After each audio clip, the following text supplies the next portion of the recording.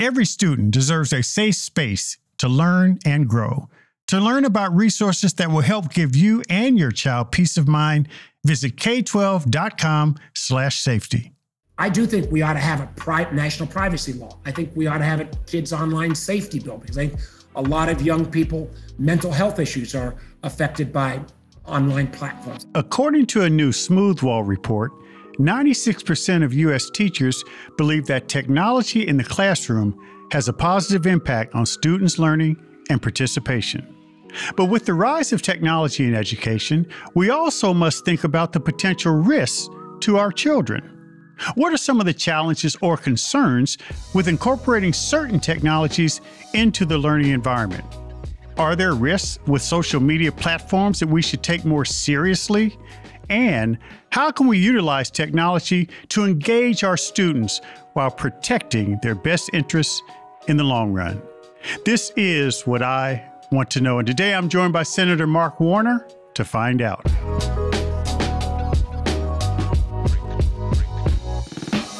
Mark Warner is the senior senator for the state of Virginia and chair of the Senate Intelligence Committee. Prior to taking office, he was governor of Virginia and chaired the National Governors Association, leading a national high school reform movement. Senator Warner has been a leader in technology and business and was an early investor in the cellular technology sector. He joins us today to discuss the risks of certain emerging technologies and how we can protect our students online. Senator Warner, welcome to the show. Kevin, thank you so much for having me, and thank you as well for all of your service, public service-wise. This is just another form of public service. I was eager to have you on for a number of reasons. One, we haven't chatted in a while, but we're going to talk about this whole TikTok thing and the threat to national security. But I remind people when they talk to me about what you are doing, taking the lead on this issue about, cybersecurity and social media and the like, that you came from the technology world. Now, I know it's been a long time, but you actually were a leader in some of these technology issues years ago. So it's sort of come full circle for you, hasn't it? It really has. And I appreciate you mentioned that, Kevin. I was, I failed at a couple businesses, but my third business was a charm. And I got into cell phones back in 1982.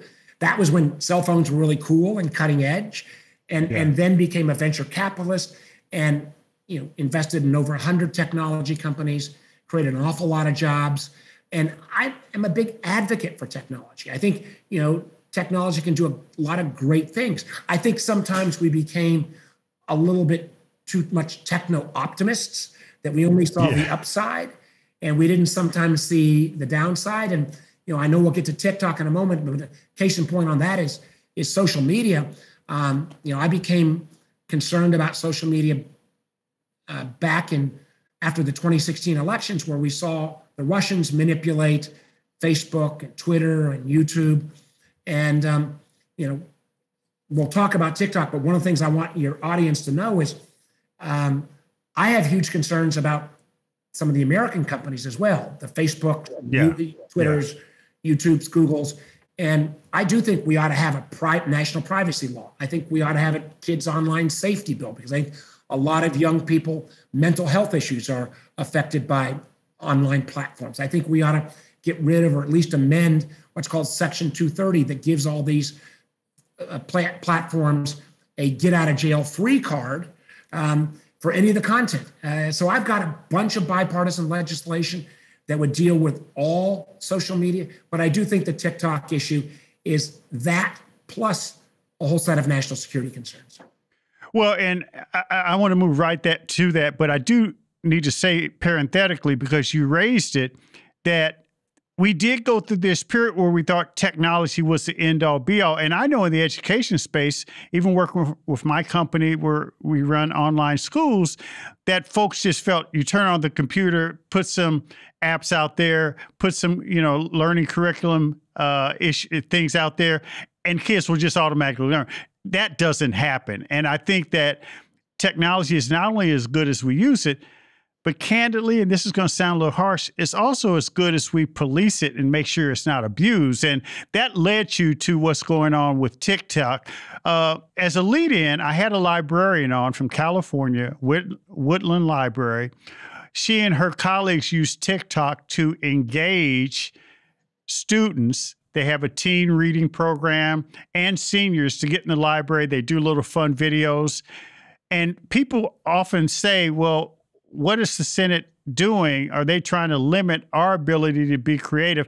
That wasn't your intention. So I raised that because I want you to talk about why this is such a big issue and how we can balance the so-called good uses with making sure it's not abused. Well, thank you for that lead-in, Kevin, because the truth is a lot of creative activity on TikTok. There's a lot of cool stuff going on. And there are a whole group of people that literally make their living off of TikTok. There's social influencers. I met up with a young lady the other day who was from the disability community. And TikTok, because she was able to communicate with other folks who were disabled, not only did she make money, but it really brought a sense of meaning to her life that she'd not had before. So let me start with the premise that TikTok, there's a lot of good. Here's why I'm concerned. TikTok is owned by a company named ByteDance. ByteDance is a Chinese company. The Chinese government back in 2017, the Communist Party in China, changed the law in China and said every company in China, at the end of the day, has to be responsible to the desires of the Communist Party, not to their customers, not even to their shareholders. They have to be responsible to the Communist Party. So why do I think TikTok is a national security challenge? Well, 150 million Americans use TikTok on a regular basis. Average use about 90 minutes a day. That's a lot of time. And because the Communist Party can demand through their ByteDance ownership of TikTok, all of the data. Think about those young people. Think about those teachers, their students, how much time those students are on TikTok. They are collecting data. And no matter what TikTok says, oh, we protect American data, there have been plenty of press reports and other reports that have shown Chinese engineers can still get access to this. My fear is that data could end up being lodged in Beijing. And one of the things about TikTok, it almost knows what you like more than you know what you like, so it shows you in the next video. And that data could end up being used at some point in the future to blackmail somebody. And clearly that is a concern. The second problem is that the algorithm, the source code that creates the secret sauce that provides what video you see next, you don't know, that can be used as a propaganda tool. So if the Communist Party government suddenly says, well, you know what, President Xi just went and saw President Putin in Russia, and we want to help, Xi wants to help out his buddy Putin, maybe we'll start putting more videos in that give a Russian point of view about Ukraine. Or President Xi will say, we want to send more videos to American kids that says that Taiwan is part of China. There is ways through misinformation and disinformation. And I believe that these require a national security response. Now, my bill wouldn't automatically ban TikTok. What it would say is it would give the Secretary of Commerce a chance to bring a case. TikTok would still get its day in court. It would require the intelligence community, and I'm the chairman of the intelligence committee, to declassify more information to make the case. And it would give them the Secretary of Commerce tools to say you could disinvest or you could ban. And frankly, if there was a way where TikTok got sold to an American company or for a Canadian or a Brazilian company, and as long as that source code moved, my concerns would go down dramatically.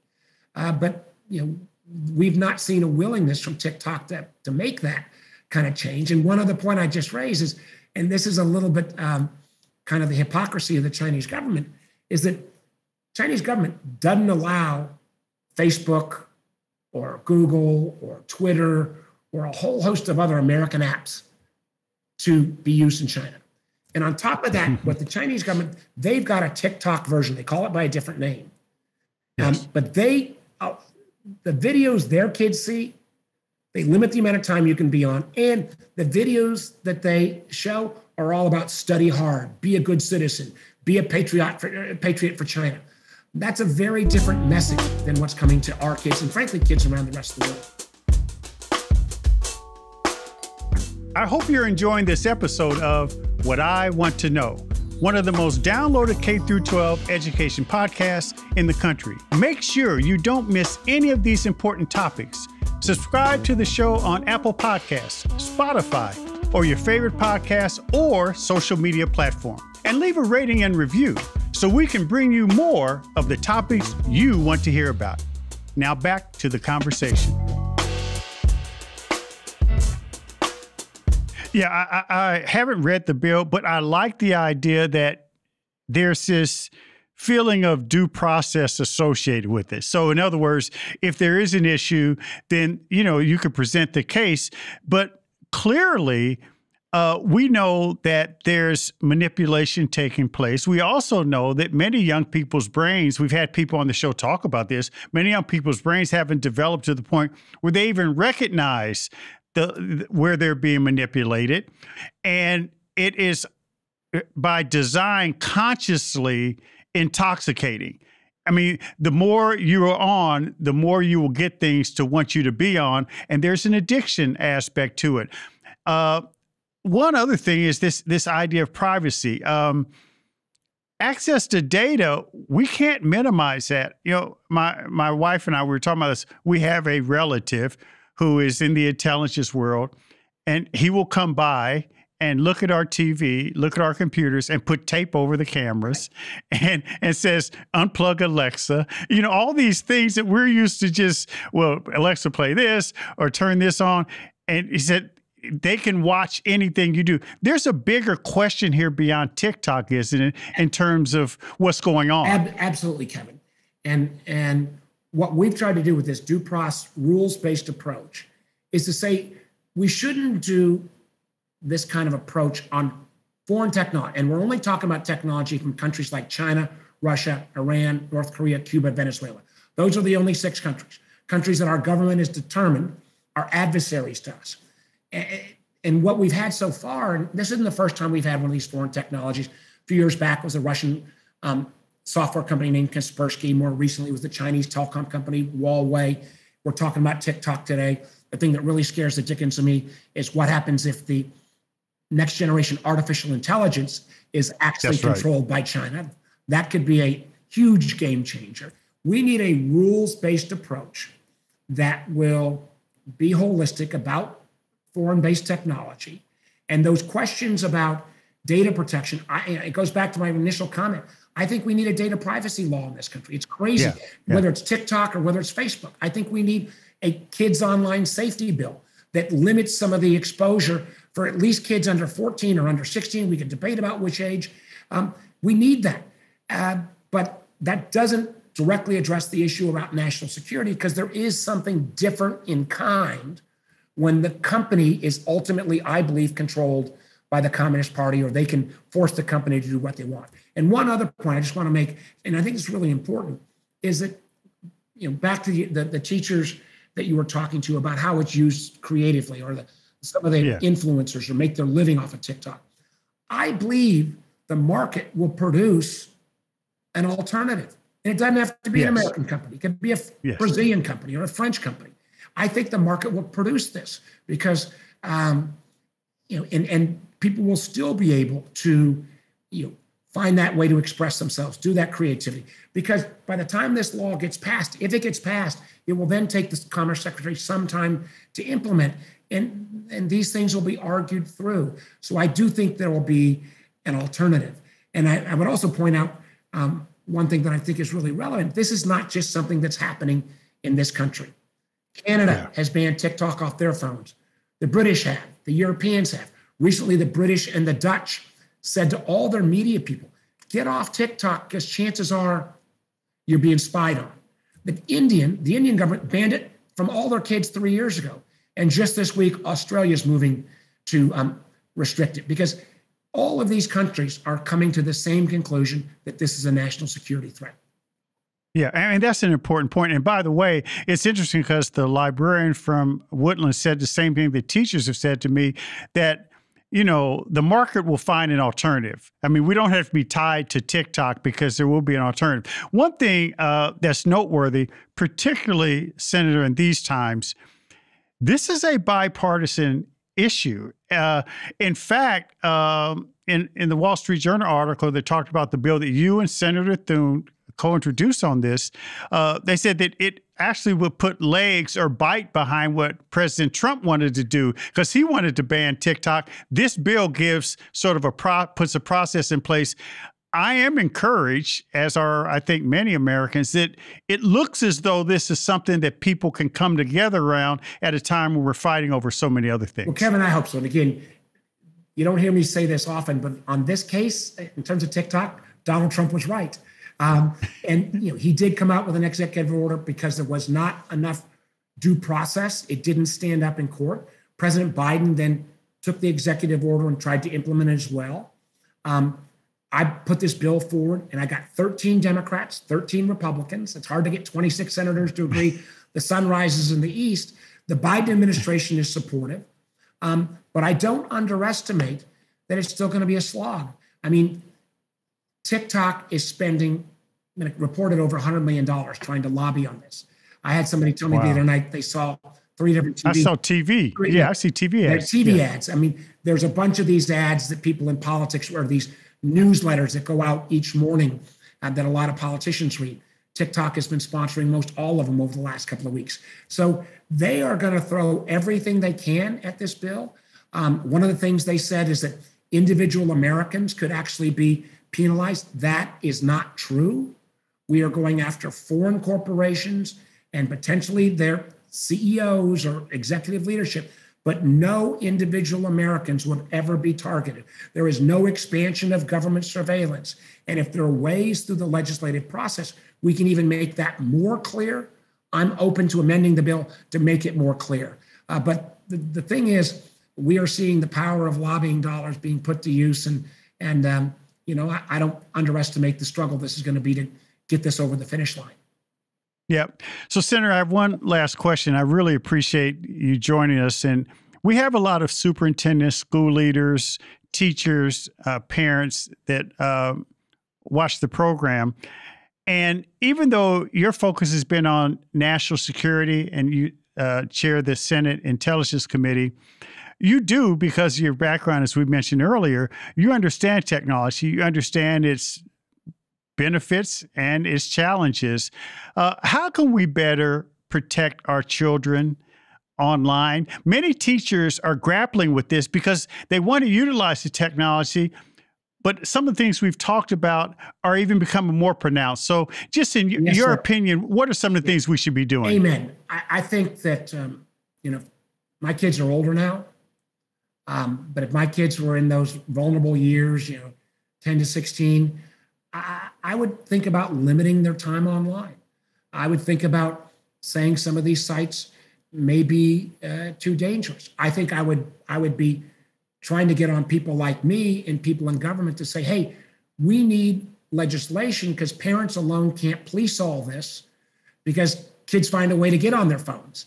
And so, the British have actually passed a online safety bill for kids. They're going to start to implement it. I'm meeting with them. I think we could learn some lessons there. But we need a combination of both parent involvement, teachers and superintendents' involvements, and then those of us who are in the legislatures at the national level, we need to do our job. And it's kind of embarrassing to me that even as something as basic privacy laws, we've still not done it. I'm all for it. There's a bipartisan bill. But these companies, these social media companies, have got as much power and as much money as any company we've ever seen. I was a business guy. As I mentioned beforehand, I got nothing against people being successful in business, but boy, these companies have got a lot of power and they have fought long and hard. I do think that not just about TikTok, but about overall, the level of concern that parents have, particularly about the level of mental health disproportionately with young women, I think is, if the social media companies don't start to change, I hope parents will put pressure on us to legislate change. Yeah, that makes a lot of sense. And Senator Warner, I would ask you and urge you to stay the course. And thanks so much for joining us on What I Want to Know. Kevin, thank you again. Thanks for having me on. I hope you have me back.